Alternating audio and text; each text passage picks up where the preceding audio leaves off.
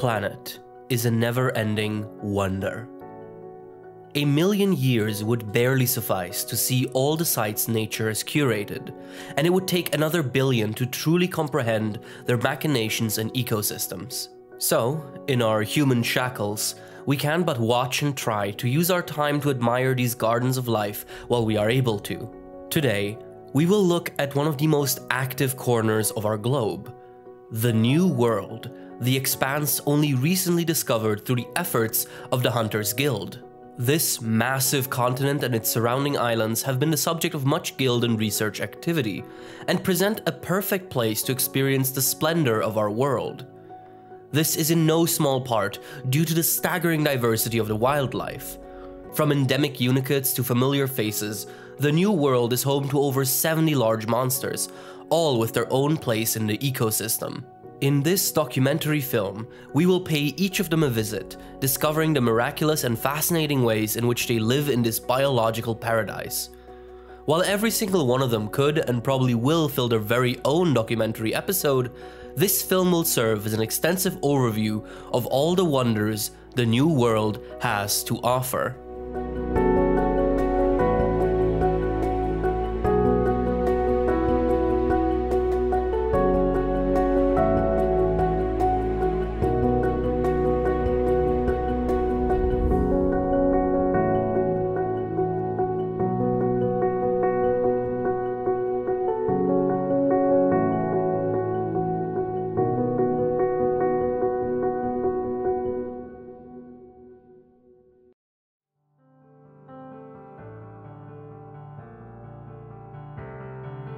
After a long and arduous journey, 40 years after the guild had sent their first and best, the Research Commission finally eked out a stable and prosperous existence in the New World, functioning as a satellite branch of the Hunters Guild. Through diligent work, recon, and study, the 5 fleets of the Commission had discovered numerous biomes within the explorable southern peninsula of the new continent. This new home was precious and immensely fragile, if risked carelessly. It was this prudence that led to the establishment of a mandate that forbid hunters from venturing further north past the Elder's Recess. The underlying logic was that the continent had been observed to become harsher and less hospitable the further north the hunters penetrated, with stronger and deadlier monsters appearing the further north you went. To protect the newly stabilized Research Commission, the Elder's Recess was deemed the final frontier, with only high-rank hunters allowed to venture there in the first place and no one allowed to venture even further. This mandate, however, would not last long, as the New World is a place in constant flux. Massive migrations of Legiana were reported some time after the Elder Crossing investigation, and the patterns of their flight paths, as well as all known behavioral research, suggested that they were en route for another landmass. Crucially, the flight of the Legiana relies on specific air currents that do not occur over vast stretches of open ocean, and thus it was concluded that there must be another yet undiscovered continental shore fairly nearby, another vestige of the New World. Sure enough, as the guild sent out a tentative recon unit across the sea, they made landfall on an icy peninsula that lies west of the New World's first landing, separated by a body of water now called the Hinterland Sea, with the newly discovered continental branch being similarly christened as the Hinterlands. However, the excitement of this discovery was tempered by the realization that the conditions and the inhabitants of this new locale were even more dangerous than those found in the Elder's Recess. Due to this, only a single area has so far been mapped within the Hinterlands: the Hoarfrost Reach. This icy tundra, as well as the entirety of the Hinterlands, is forbidden ground to any guild hunter who is not of the exceptional master rank qualification. And for good reason, as it represents the harshest environment thus observed on the new continent.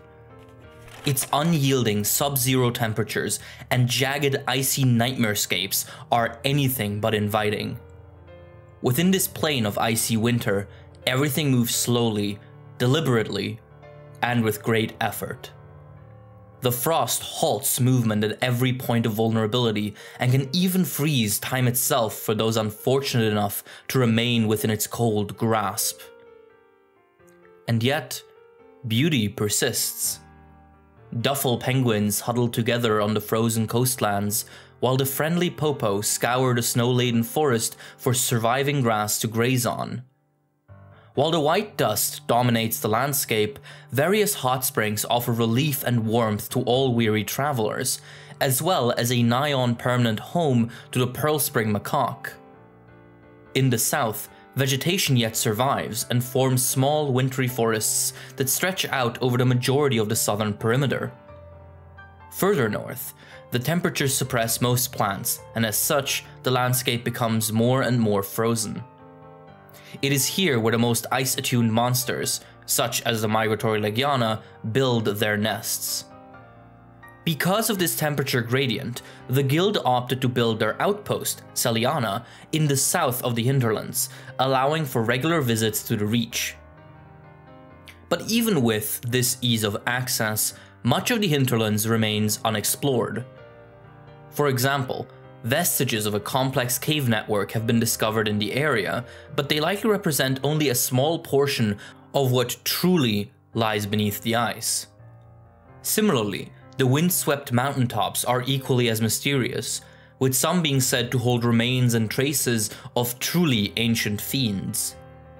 Very little is known of the exact ecological factors that influence and control the Hoarfrost Reach, but if one thing has been observed above all, it's the locale's unyielding inhabitants and their tremendous will to live and to thrive. What should be a wasteland is instead a triumphant symbol of life's never-ending perseverance. While the guild will often speak of discovery and the first landing, it is crucial to understand that hunters are not the first civilized beings to set foot on this new continent. Just how the old world is filled with the traces of cultures long gone, so too is the new world a landscape of memories. The difference, though, is that these memories are not carved in stone, not monuments etched into the horizon, but rather subtle symbols, wooden structures, campfires, and masks. The true originators of the new world are the Gajalaka, wild feline tribes that have made homes for themselves all across the continent. They may seem a tad feral at first glance, but they are unmistakably a culture. They paint, they dance, they practice social, political, and even religious interaction within their tribal communities, and they are everywhere. Including the Hoarfrost Reach, where a unique sister tribe called the Boa Boa were encountered fairly quickly upon arrival. While many feline tribes are understandably distrustful of the guild and will either scornfully ignore or outright attack its representatives in anger, the Boa Boa are more calculative, deliberate, and careful, traits undoubtedly vital to surviving the harsh Reach. On numerous occasions, hunters out on the job noted that they were being followed and observed by one or multiple Boa Boa. After particularly impressive hunts, the Boa Boa would even approach the hunter and, with the help of a guild feline translating, invite them to the tribal headquarters. Nestled among the hot springs sits the Boa Boa camp, which has taught us much about how the natives of the New World live and thrive upon it. To thrive in nature, you must respect it and prove yourself to it, so says the Boa Boa chieftain. And indeed, their culture is built around various rituals surrounding your reverence and your worthiness to the land. The Boa Boa as a whole revere, respect, and worship the Popo, whom they hunt ritually, but also whose skin they use for their garments, trying to seem similar to them in an act of respect.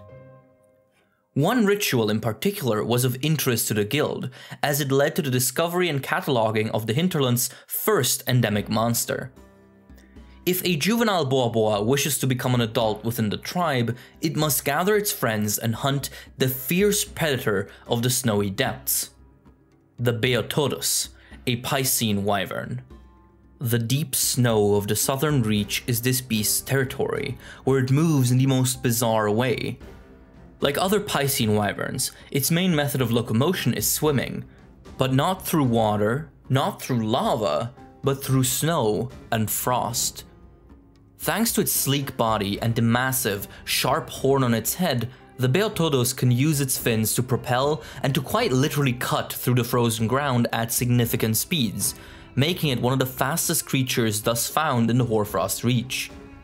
This speed serves its highly effective predation, as few victims can effectively defend themselves against the fast menace approaching them from the very ground beneath their feet. The horn does not just serve movement, but also combat, as it can easily impale any prey or adversary. Its sloping curve can also be used as a shovel, allowing the Beothodos to launch snow at its target. While the purpose behind this behavior is still subject of debate, one hypothesis is that it is an attempt to blind the target and to lower their body temperature, frost-related deterioration of bodily functions. It has other uses for snow though, and luckily for the researchers, more obvious ones. Many Piscine Wyverns employ environmental armor layering, a process by which a material from their immediate surroundings is attached to the skin to serve as protection. Mud and magma are well-known examples of this, and the Beothodos adds snow to that list, covering itself periodically to cushion any lucky blows. As the low temperatures make vegetation, and thus herbivores, fairly scarce even in the more temperate south of the region, all predators must be exceptionally successful and aggressive to survive. The Beothodos fits the bill perfectly, as it will relentlessly attack and at least attempt to eat anything it finds trespassing through its hunting grounds. Fast, evasive, and deadly, this creature is truly fearsome and is thus revered by the Boa Boa as an ideal of strength among the frost. This is why the adolescence ritual of the tribe demands the successful hunt of a Beothodos, preferably an older, stronger individual. This ritual isn't reserved for felines though. The Boa Boa have allowed and even welcomed hunters to participate, a great step in crafting good relations with the natives. Curiously, the celebratory hall in which these rituals are begun and concluded is adorned by a massive Beothodos skull that is many times larger than that of any existing Beothodos. Whether this implies an ancient ancestor, a gigantic subspecies, or maybe just the remains of one particularly large individual is so far unknown. While the Boa Boa are happy to hunt Popo and to test themselves against the Beothodos, they are also realistic about their modest size. While taking down the smaller inhabitants of the southern reach is doable with enough help and vigor, the entire tribe together would stand no chance against the true behemoths of the area. Their thundering footsteps reverberate even across the snowy fields, as their massive crowns are visible from far away. The Banbaro. These enormous brute wyvern patrol the entire Hoarfrost Reach, but are predominantly observed in the south. While their size and enormous horns make them look fierce, the Banbaro is actually a fairly relaxed herbivore, grazing on any plant matter it can find and ignoring most minor annoyances. It is primarily concerned with moving and maintaining its massive size. Both its tail and its horns serve as counterweights that allow the beast to delicately balance itself and move much more gracefully than its mass would suggest. A far bigger problem is to keep a body this size fed. The Hoarfrost Reach is already sparse in resources, and so a monster as large as the Banbaro must adapt. As much as it looks like it thrives in the cold and in the cold only, with its heavy woolly coat, the Banbaro is actually nomadic and will routinely leave the reach to scour food elsewhere. But even if enough plant matter is found and ingested, the Banbaro runs into yet another hurdle. While it itself is herbivorous, its ancestry were carnivores, and thus the Banbaro's stomach is not yet completely adapted to consuming plant matter efficiently, making digestion long and difficult. But this problem too, the Banbaro has solved. After collecting and ingesting enough plants, the Banbaro will return to the Hoarfrost Reach and drink from the hot springs.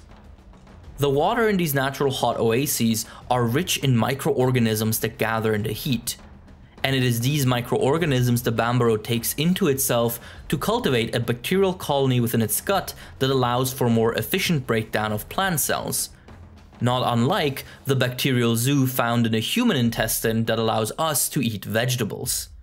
These ecological pressures do, however, also temper the Bambaro's seemingly relaxed demeanor. While they are decidedly less aggressive than other brute wyvern, they are far from entirely docile.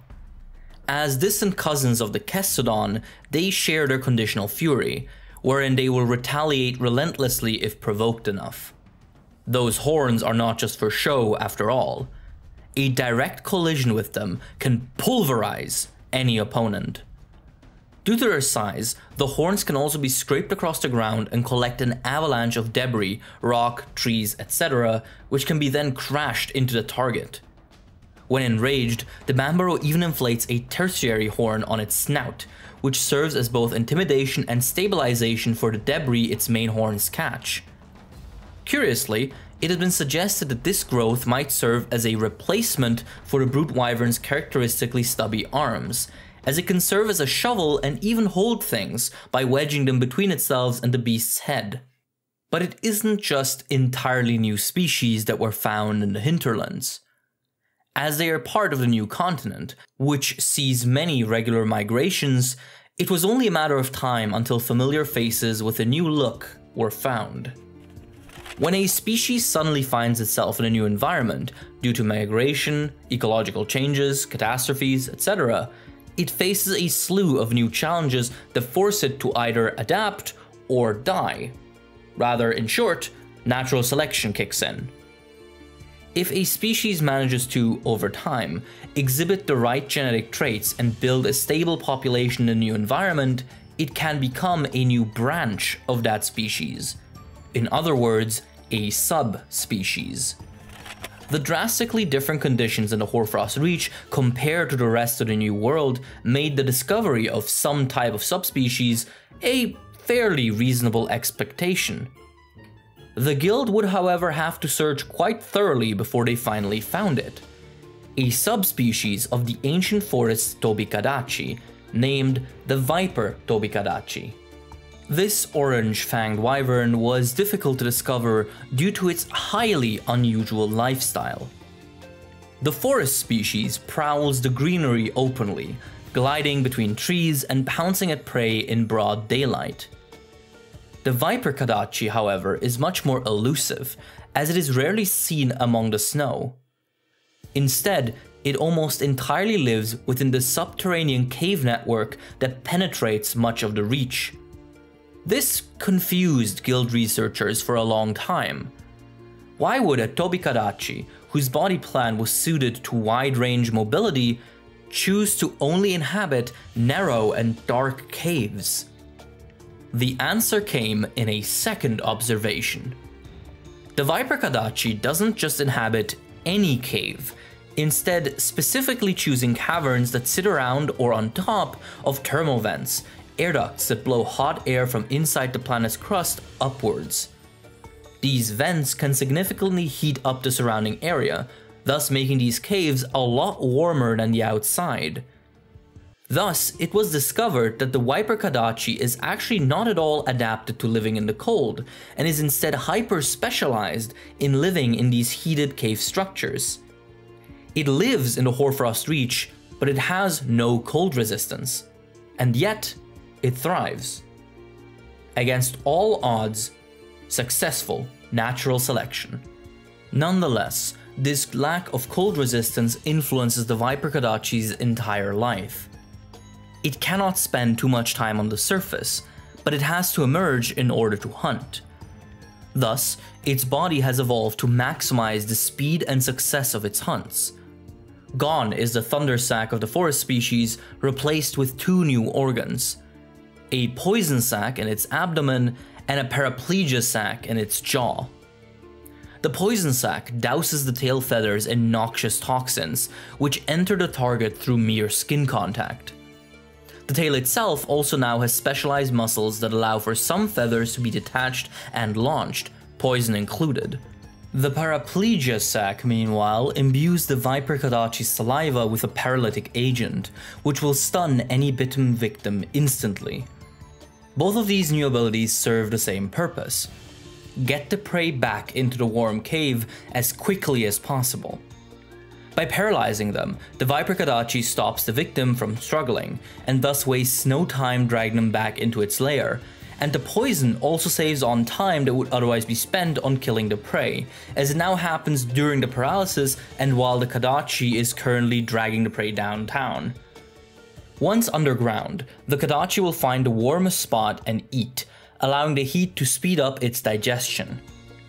This lifestyle has also altered its musculature. Due to the strain of having to heave prey back home, the wyvern's legs are much more powerful now, allowing the Viper Kadachi to jump high enough to initiate gliding without the need for trees, like the forest species does. Not all familiar faces had to change so drastically, however. The migration of the Legiana was the inciting incident that led to the discovery of the hinterlands, and so their presence in the Reach was an expected and yet exciting topic of research. While the Legiana is an ice-attuned flying wyvern, what could it be doing this far from its natural habitat, the Coral Highlands? Upon arrival, it was discovered that the northern part of the Reach essentially serves as a giant Legiana nursery. During their breeding season, enormous flocks of Legiana migrate here to mate and nest, spending a few months in these massive colonies before returning back to the Coral Highlands, where they live the rest of the year. What governs this rhythm and why the nesting grounds are so far from their usual habitat is not yet understood. But in the meantime, research has focused on another factor of these colonies. Among the swarms of nesting Legiana, a slightly different group of flying wyvern dwells, similar but not identical. The Shrieking Legiana is, in terms of body shape and overall look, very similar to the regular individuals, being slightly larger and sporting an overall darker skin tone. This is however not a subspecies, but a variant. Born as a normal Legiana, but then changed within its lifetime due to non-genetic factors. What these factors are exactly is unknown, but the Shrieking Legiana's behavior gives researchers a clue. While the regular Legiana come and go in migratory rhythms, the Shrieking Legiana stay within these nesting colonies all year round, guarding and protecting the hatchlings as well as coordinating the entire colony. This observation has led to the theory that Shrieking Legiana function as wardens and guardians to the Legiana nesting grounds, wherein by some unknown factor, a few young Legiana develop differently from the regular ones, maybe through hormonal changes, and take up the role of the Shrieker. Due to this role, the Shrieking Legiana exhibits the authority of an alpha, able to call and direct the regular Legiana through its signature screams. As a guardian, these variants also have to be more powerful and better adapted to the Hoarfrost Reach than the regular individuals, since the Shriekers stay in the cold their entire life and must fight off any intruder no matter how powerful. In service of this, the Shrieking Legiana has further developed the ice sac the base species is known for. While a normal Legiana can produce ice droplets which can be swiped into icy winds, the Shrieking Legiana has far superior control over this icy liquid. It can grow them into sharp icicles and even have the ground covered in them. This frozen liquid is also much colder and much more aggressive than before, making it easy to incapacitate opponents quickly. The Shrieking Legiana's increased mass also allows it to use more brutal attacks from the air to leave any trespasser running for their life. Some trespassers might be too strong for that still. The Hoarfrost Reach is a deadly environment, and a predator truly adapted to it is not unlike an unstoppable reaper. This also applies to branches of species not usually found in the cold. While the Viper Tobikadachi avoided the cold and thus never became a true force, that is not the case for the Fulgur Anjanath, a brute wyvern which faces the icy tundra head-on. While the regular Anjanath was already a fierce troublemaker, it pales in comparison to its blue and orange subspecies. With increased muscle mass, a thick feathery coat, and even more aggressive temperament, the Fulgur Anjanath is a far deadlier predator. Instead of the somewhat passive territorialism of the regular species, the Fulgur Anjanath will actively travel outside of its normal range and even into other locales to satiate its hunger. It will also attack pretty much anything that comes into view, and is therefore much more dangerous. The key way the Fulgur Anjanath differs from the Forest Anjanath, besides the coloration, is its use of element. While in the forest, the Anjanath relied on spewing fire, the Fulgur species opted to evolve thunder-based abilities. Instead of the usual fire sac, the Fulgur Anjanath possesses a modified thunder sac, specifically built to convert kinetic energy derived from physical motion into electric charges, very similar to the organs found in the Old World's Astalos. Thus, by moving around, running, leaping, stomping, the beast gradually builds up electricity within its body.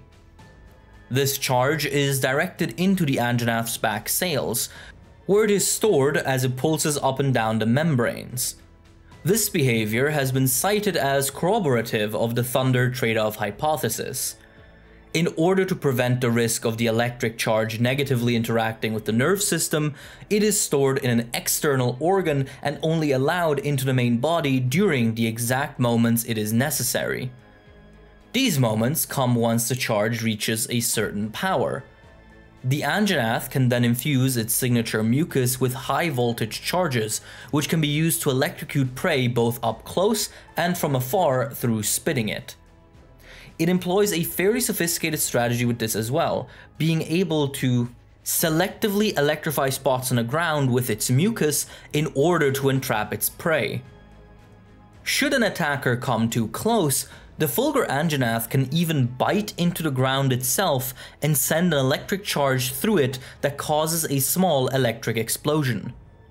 Should all else fail, it can use up its entire charge to coat the majority of its body in a thunder aura for a few moments, usually using that time to crash headfirst into its enemy to cause a deadly, thunderous collision. Equipped with these abilities, the Fulgur Anjanath is not to be taken lightly, and it does not take its own position in the Hoarfrost Reach lightly either. While the Fulgur Anjanath is undoubtedly a fearsome predator, it cannot allow itself to be reckless, as an even greater threat prowls the Reach. Subspecies and variants, these new emerging forces may be well adapted to the tundra, but more often than not, it is the ancient masters whose methods truly shine. And in the Hoarfrost Reach, one such master, a creature well known in the old world, dwells and reigns almost unchallenged. The Berioth. Having been observed by the guild for multiple generations, the Berioth is considered maybe the most well-adapted species when it comes to cold environments. Its white coat turns it nigh on invisible among the snow, and thanks to its naturally squinted but sharp eyes, it can see clearly even when the ice is reflecting the sun blindingly. But most striking are, without a doubt, the wyvern's massive tusks. These two orange teeth are extremely sharp and can slice through muscle and bone with almost no effort at all. They are deadly weapons that the Berioth employs ruthlessly, but they are made deadly by the Berioth's second defining feature, its speed. The Berioth is a flying wyvern, specifically of the foot wyvern group, like the Tigrex and Nagakuga. This group is defined by the odd trait of having mostly lost the ability to fly for extended periods of time, with both the Tigrex and the Nagakuga only flying fairly rarely. The Berioth, meanwhile, forms the exception, a foot wyvern which has not only entirely regained flight, but also mastered it beyond many other flying wyverns. It can leap into the air effortlessly and glide at ferocious speeds, or it can choose to hover and spit the freezing liquid from its frost sac from its airborne position. But even when grounded, the Berioth is faster than one might think. The slippery ice of its habitat makes movement uncertain and slow, but thanks to the numerous rows of spikes and claws on the arms and legs, the Berioth can easily maneuver on frozen ground and maintain its speed effortlessly, as the spikes dig into the ice and give the beast stability and grip. Losing too many of these spikes, however, does mean becoming a victim to the ice's slippery properties.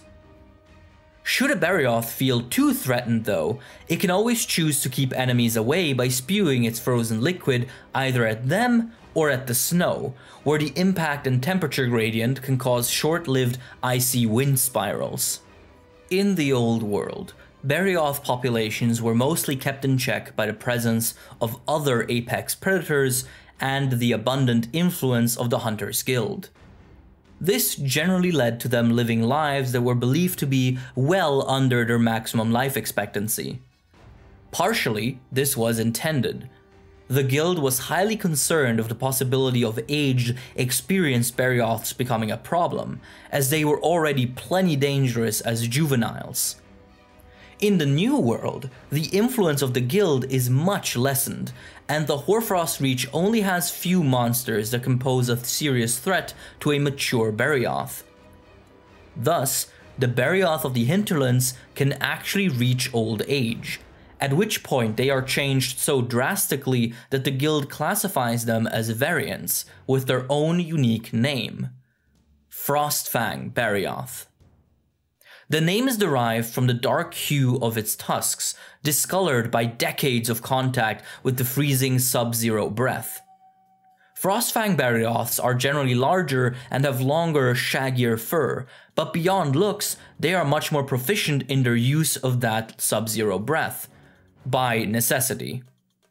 With advanced age, the Berioth's muscles and bones deteriorate, and it loses some of its signature speed. To make up for it, they become increasingly more sophisticated in their use of their sub-zero breath, until they truly master it. A Frostfang Berioth has total control of this icy mist, allowing it to lay traps that freeze prey to the ground.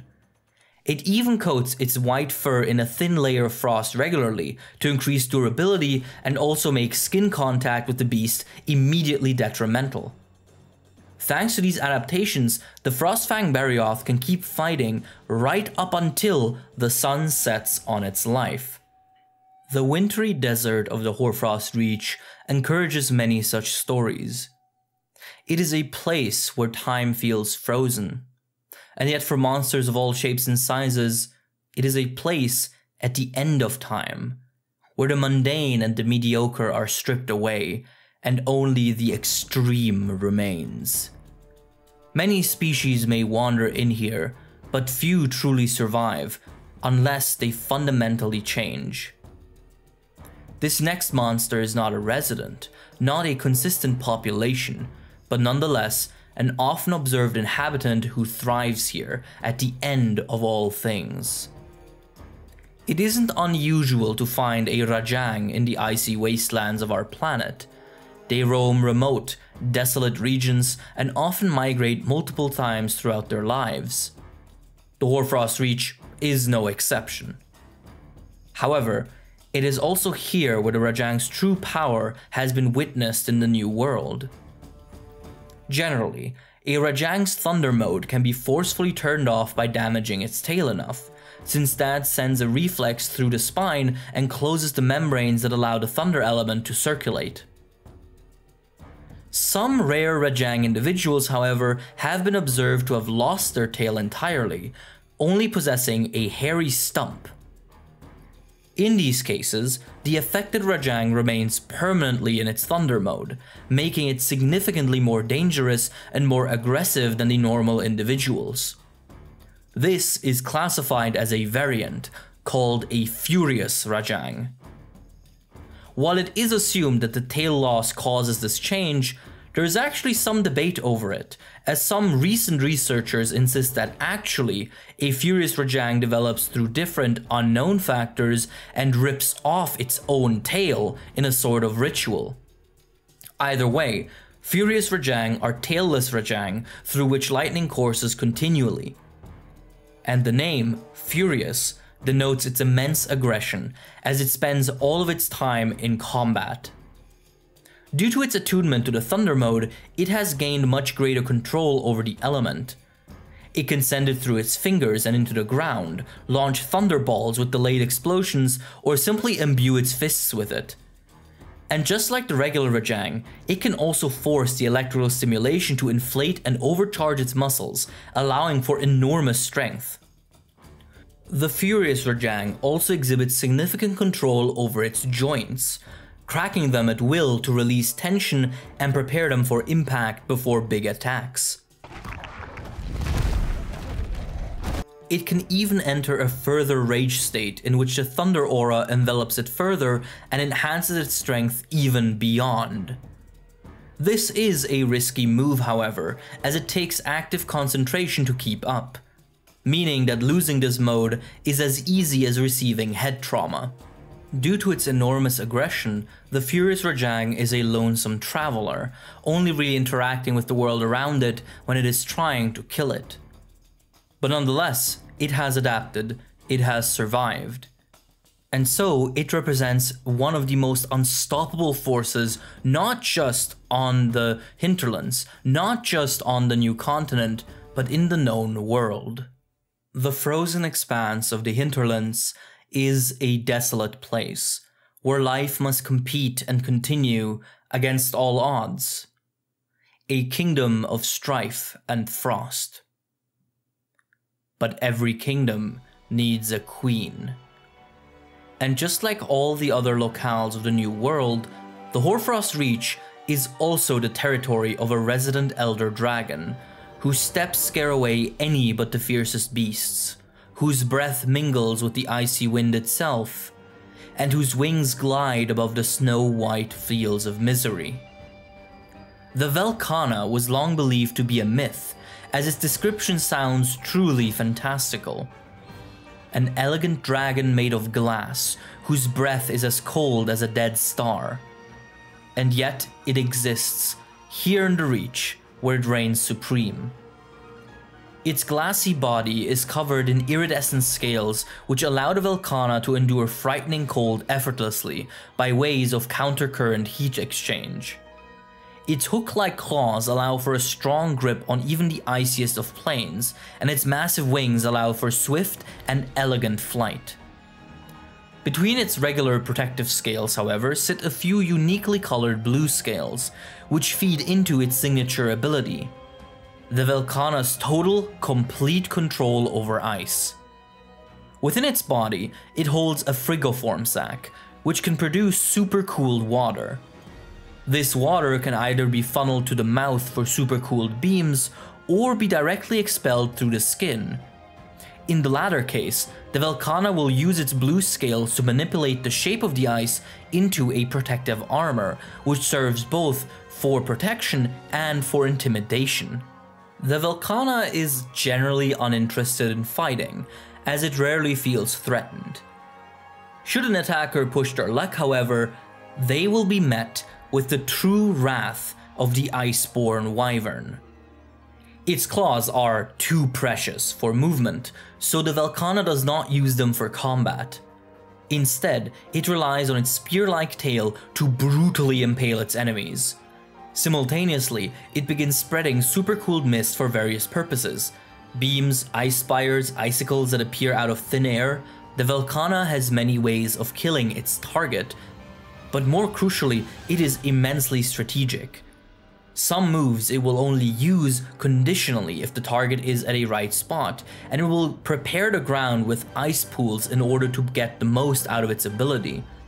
Its control over ice goes so far that it can even make prosthetics for lost limbs should an attacker have success in cutting off, for example, the tail tip. The plains the Velkhana wanders will become battlefields, rooms of icy death that no one can escape from.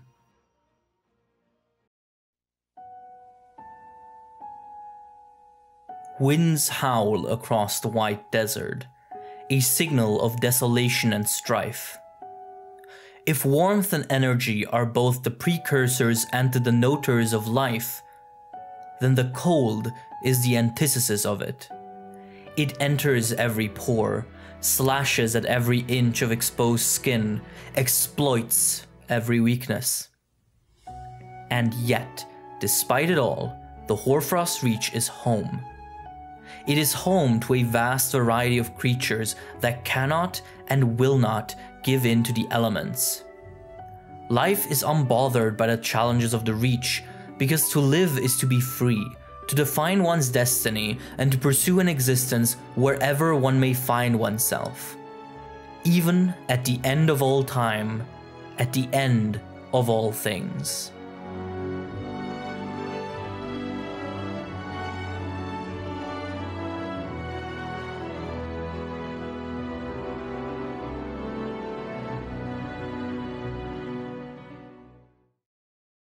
Thank you all so much for watching, and a huge thank you to all of our patrons, including Carthair, Fictionape, Mr. Game, Sini, Courage, Alex, Eric Nelson, Iron Camel, Jameson Tate, Jostua, Ludenther, Paracha, Peroscoco, Project Iceman, That's Just Ash, Wisdom Manari, Mr. Meander, and Geo. I'll see you all next time, and I hope you have a wonderful couple of weeks because, oh boy, I need to get back to work.